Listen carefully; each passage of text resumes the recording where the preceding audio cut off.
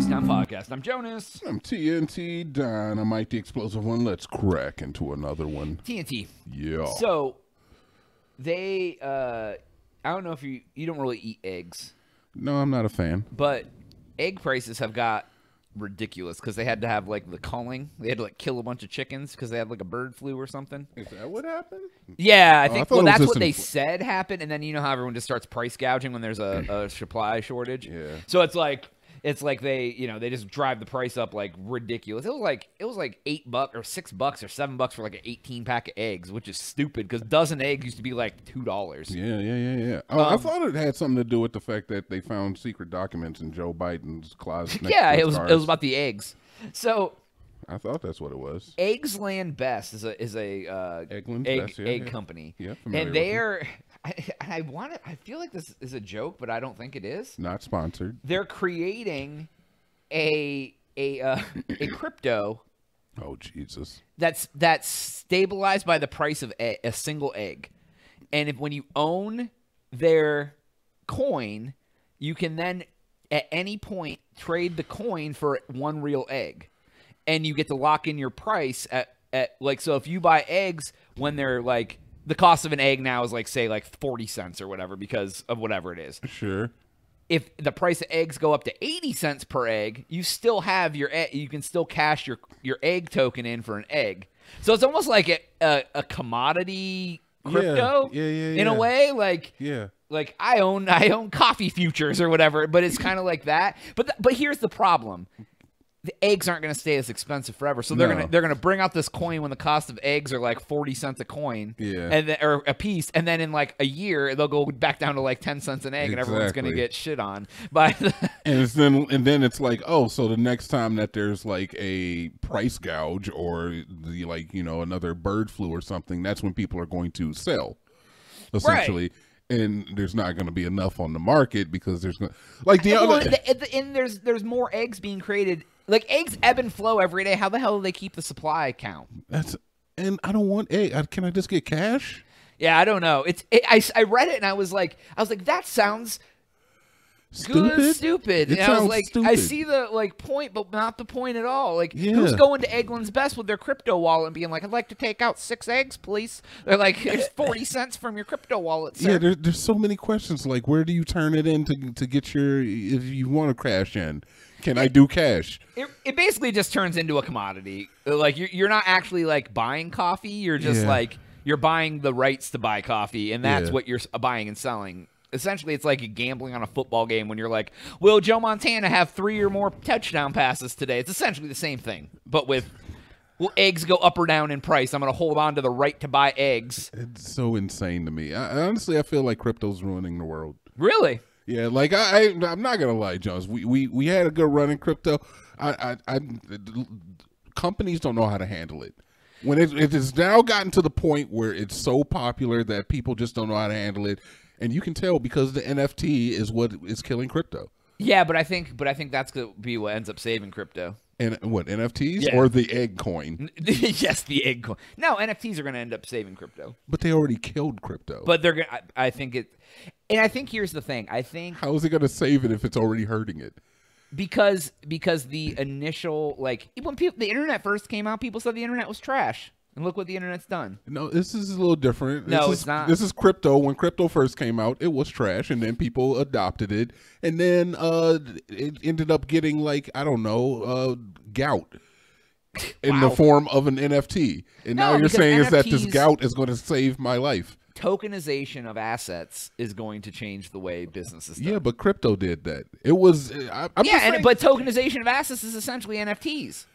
Yeah, but NFTs are the thing that have put a foul taste in the mouth of all crypto people. Right. When companies started when Taco Bell started trying to sell you a picture of a Mexican pizza and tell you it's a collectible, that's when it got a little out of hand. Happened? When Azalea Banks can sell sounds of her having sex with another person for $80,000 as an NFT, that's when it becomes a problem. When Squaresoft decides that they are going to go forward on this NFT model for the future games, and charge players a premium for for assets in the game, that's when it's a problem. But then they own the assets. Jonas. I don't want I don't want your pictures. But tickets I don't are want your sounds of you fucking They're on gonna camera. tokenize ownership of like cars and houses. It's all on the blockchain. It's public. You can't fraudulently do it. So look, 100%. The things that it could be used for sound great. They're already but the things working that on it is the things it can be used for, the things that they're working on doing, fine. But it has already solidified itself as a piece of shit. All right, it is all it is solidified. If you ask the common person what they think about NFTs, they're gonna be like, "Oh, pictures for sale. That's collectible. Sounds like bullshit." Right, but that's why you get in now, and then in 20 years, when it's mass adopted, you're gonna be the one that's swimming in Scrooge McDuck's coins. Oh, okay. So where's your Trump card? I don't have an. I'm not where's buying. your Trump card? I invest in crypto. How many NFTs do you own? I don't have any. I don't want any. I don't need pictures. So the proponent for NFTs in this living room, the person that is telling me that NFTs are going to save crypto is telling me they don't even own any NFTs. And I know for a fact you own crypto. No, dude, if I could get an NFT of my car title and keep it on the blockchain, I would do that. That will happen. I will do that. Like I said, I think that potentially it could. I'm not going to sit up here and say that it will save crypto, because that's an insane take. We don't know. We don't know for sure. But I can tell you right now is that it's done more harm than it has good. I mean, people have lost a ton of money. Yeah, I mean, I will say that but with any new thing, people are going to get scammed, man. People got scammed on the internet all the time. Ain't that the truth? Then there's articles from back in the day talking about how worthless the internet's going to be and how it was a fad and all this other stuff. Yeah, it's fine if you believe, you don't believe, whatever. I mean, if I feel comfortable enough putting an investment in something that could go to zero, but could pay off really well, if that's the risk I'm willing to take. I mean, but with any of these investments, man, you need some bag holders. You need to get your money from somewhere, and it ain't coming out of the ethereal. It's not coming from space. You're not just pulling dollars out of the air. It's definitely crypto winner. I mean, like most cryptos lost like 90% of their value. Yeah. But you know what? If you buy it in now, if it goes up again, you win the money, dude. Yeah, it's very true. I mean, it's a waiting game. DCA, you keep your cost average going down. As the price goes down, you just keep. But that's the thing. It's like anything else. People invest in the stock market in trash stocks, and they do nothing but go down. But if you watch a good stock go down and you buy in when it's low, it's eventually going to go back up because it's a good thing. So if you get into the coins in the crypto market, the coins that are worthwhile. But you never know. You don't. It's the same with stocks. You got to look at patterns I give you and trends or whatever, but you never know. No, and you don't. And you don't know where the bottom is. You don't know where the top is. That's why I say if you consistently say, like, we'll just use Bitcoin because that's the one that like most people know about. Just if you're better off just throwing $100 a week, a month, whatever you do, right? Into no matter the price. As it goes up and down, just keep putting $100 in. Over time, it all corrects itself because eventually, like, your cost average goes up and down. But if you ride it all the way up, and then as it's going down, you're like, F that, I'm not going to keep buying in. It's trash now. Then you're missing out the chance to lower your cost average. So when it goes back up, you're more profitable.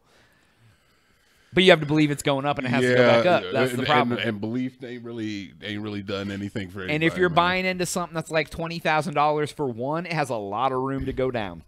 Yeah. And that's the problem. Yeah. Like that's like when you look at a stock and it's like, oh, it's $100 a share, and you're like, oh, I'll buy one share of this stock, and then the thing goes down to $10. You're like, I lost 90% of my money. Yeah. And it has to go up like 1,000% to get you back to even. Yeah.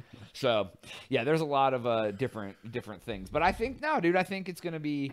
I don't know. I like I say, I don't know about the future, but I can tell you about the present.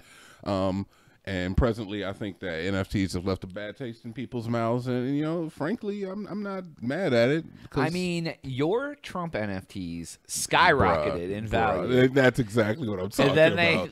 And then they sunk down. This is what I'm talking about, because people are looking at NFTs a lot of times as like, especially they're scams. Like the Trump NFT, the Lana Rhodes porn star crypto mama or whatever it was called, and then millions of dollars, and they just abandoned the project. And it's like they're always under the guise of like it's a collectible, but no, I don't want a Beanie Baby. What is starting to happen, and this is where I think the first transition is going to be, is they do things where if you buy the NFT, you unlock special features and things. Like, hey, buy my NFTs, this will get you like access to a meet and greet with me or whatever. And that's where the value comes from, not the picture, right? Like the picture isn't worth ish because you can screenshot a picture. But if you have a thing that like you're like, oh, my favorite band is whoever, we'll just say the Rolling Stones, and then you have a Rolling Stones NFT that if you go to this concert, you get backstage access for a meet and greet or whatever because you own this NFT and no one can duplicate it. You can't fraudulently sell it. If you buy it off Craigslist off someone, they have to send you the NFT. It's on the blockchain. It cannot be duplicated. And then people like stuff like that. I don't. The person who has every ticket from every concert and movie they've ever been to. I wish I had more. I don't have everyone, but yeah. You literally have those yeah. NFTs. I would absolutely in a million. Like, but here's the problem. I can't take those and display them. Where am I going to display my NFTs? You can also, I guarantee you that someday there's going to be frames that you have in your house that you hook your crypto wallet to, and it will display your NFTs. Honestly, that's not a bad idea. Yeah, I guarantee you. That's not a bad idea. That's the business we should get into. Honestly, that's really not a bad idea. I don't know how many people would be like, I need to see my Bored Ape. Yeah, but if it's better than just keeping them in a goddamn phone. So, anyways, I don't know where we're at on time, but that's all the time we have for today's episode. Please go to crazytown.com for Jonas. TNT. We out.